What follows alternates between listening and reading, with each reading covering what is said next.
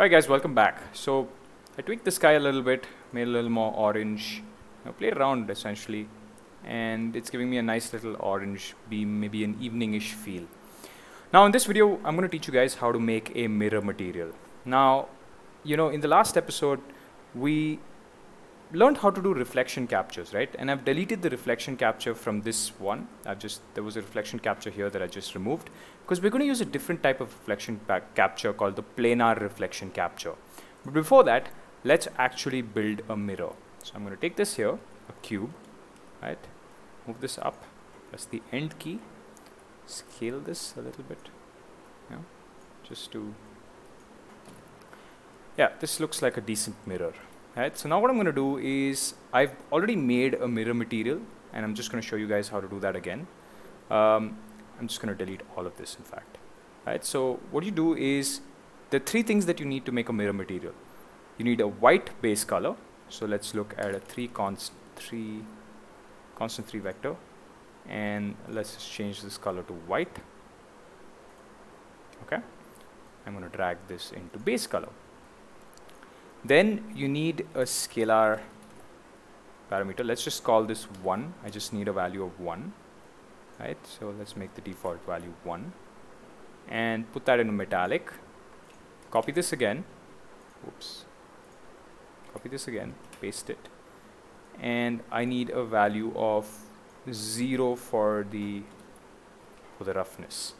Of course, the name of the parameter is 1. That doesn't matter. You can call it anything. Call it name or whatever you want. You can call this whatever you want. But I'm more interested in the values. You need a 0 of roughness, which means you make it ultra shiny. You need to give it a 1 metallic. Let me just make this metallic 1. Right? We gave it different names, so now they've got permission to change. Press the save. And as you can see, this is a basic mirror material. Base color of white, 1 metallic, 0 roughness. Right? So I've given that. So now we have this nice little shiny mirror. But as you can see, your character is blurred in the mirror.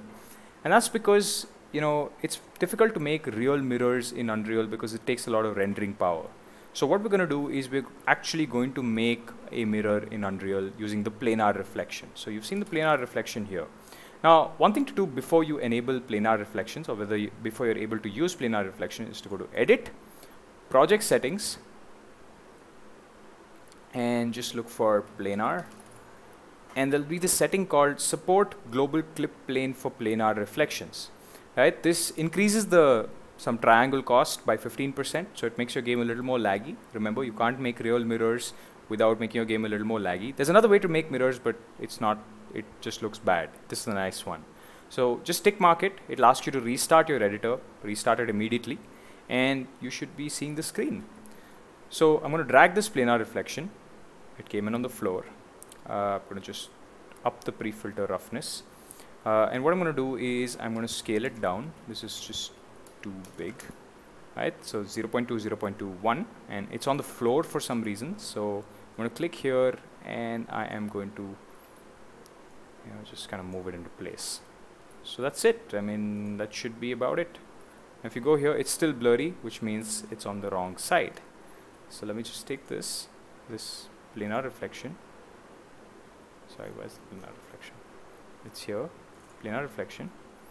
And let me reverse the side. Sometimes you can be in a situation where you have the wrong side of the reflection. Right? You press play. And as you can see, it's a much more cleaner reflection. Now, if you want it to be perfectly accurate, you need to make some changes. So you need to click on the planar reflection. You need to go to, you need to open the settings. So the settings will be closed. So open the advanced settings. And the screen percentages, just change that to 100. So you want an accurate representation of what's on the screen. Right? So I'm going to play this now. And as you can see, much more accurate.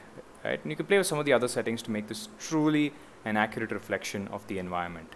One thing you need to know about planar reflections is that's actually computing the entire scene all over again. So whenever you use this mirror, you are basically doubling the amount of computational power because you essentially are rendering the same scene twice.